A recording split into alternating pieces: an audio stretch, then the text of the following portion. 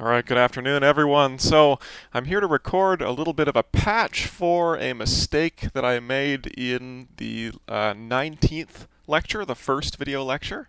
Basically, the analysis, analysis showing that the reduction on the slide after this from TSP optimal value to TSP decision. I was trying to show that that was a polytime reduction, and I messed up one step, and I wanted to kind of point out what the solution was, what the fix to the argument was. Okay, so here on this input size cheat sheet, I want to make one amendment. Let me make my mouse cursor look a little better here.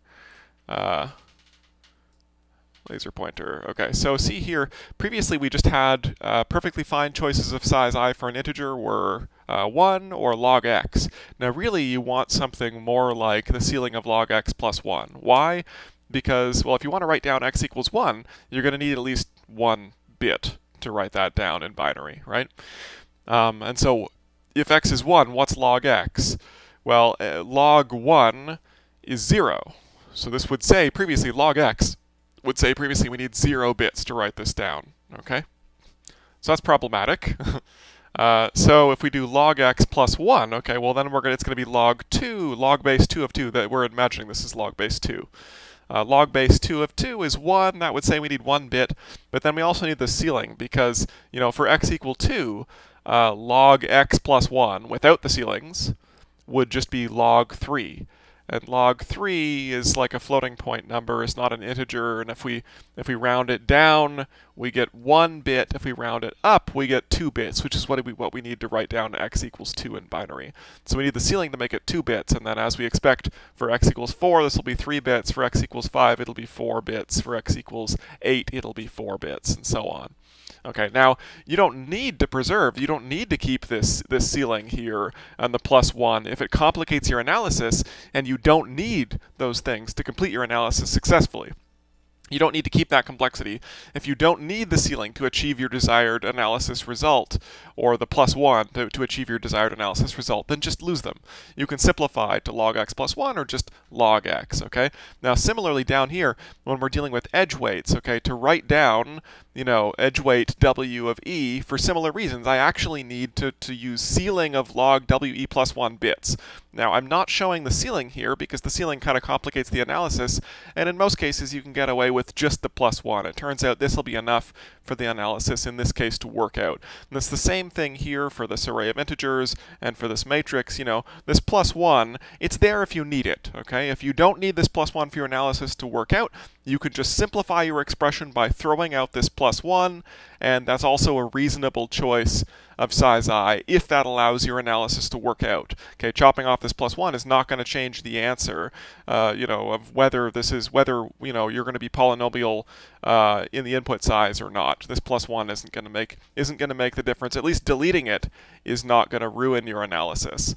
But if you need this plus 1, you can include it. If you don't need it, you can get rid of it. You can just simplify to the old expressions we had before. Okay, so let's go to this analysis and see what I messed up. So, okay, what's our runtime? Remember, we're assuming unit cost operations on weights. So here are sort of all the various costs that we had, and our runtime was order number of edges plus this log of the sum of weights, okay? So that's true, because where does this log of sum of weights come from? It comes from this term, high minus low, which is 0. So high minus low is just this term.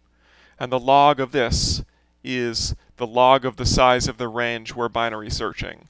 So that actually is a correct term, even without the plus 1 there, because this isn't about how many bits we need to write down w. This is actually summing up all the w's, all the weights. Okay, now if we pick the most similar expression to this from our you know, cheat sheet table of sizes, then, you know, we'll pick sort of the cardinality of e plus the sum of log weight plus 1 for each weight in the graph. Okay, so how are t of I and size I related? Well, we're sort of comparing you know, t of I, which has this log of sum of weights, to size of I, which has the sum of log of weight plus 1s. Okay, and our logs are sort of in the wrong place. So we have log sum and we have sum log. So how do we relate these two? Well, log sum of weights, okay, is that's going to be less than or equal to log product of weight plus 1s. Why? All of our weights here are positive integers. So the weight is at least 1. So weight plus 1 is at least 2. So this is a product of things that are 2 or larger. The product of things that are 2 or larger is going to be bigger than the sum of those same things that are 2 or larger, okay? So the log of the sum of weights is less than or equal to the log of the product of weights. And what's the log of the product of weights? Well, remember, if we have a product, a times b, and we take the log of it, that's log of a plus log of b. So the log of the product of weights of weight plus 1s is going to be equal to the sum of logs of weight plus 1s. Okay, so we've argued here that log sum of weights is less than or equal to sum of log weight plus 1s.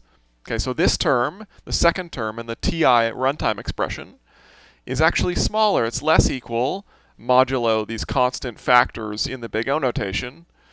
It's less than or equal to this second term in the size expression. And of course, if we ignore these constant factors from the O, then this E term here matches this E term, and this second term in TI is less than or equal to the second term in size I, okay? But what about these constant factors in the big O? Well, that's not a problem, because all we're trying to argue is that T of I is in big O of size I, or really that T of I is in poly of size I, okay? So what this means is T of I is less than some constant times this, okay? So invert that constant, or take that constant, so T of I is less than or equal to C times this, okay? So take that constant, and then multiply size I by that constant. And now T of I is less than or equal to that constant times size I. That tells us that T of I is in big O of size I. And so we have T of I is in poly of size I, because it's less than or equal to, this is not 1, it's less than or equal to some constant, whatever the constant is in this big O notation. It's less than or equal to some constant times size I to the 1.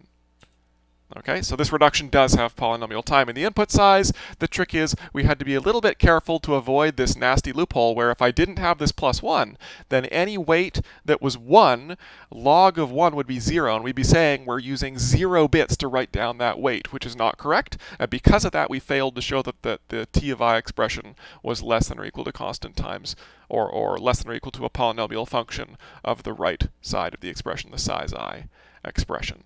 Okay, so this line here, where I tried to argue that the log of sums of weights is less than or equal to the log of product of weights, that didn't work out unless I had this plus 1, because there was this loophole where we were saying the number of bits needed to write down a weight with value 1 was 0. So we had this nasty sort of loophole there in the theory. Okay, so hopefully this explains how adding in this plus 1 kind of helps us.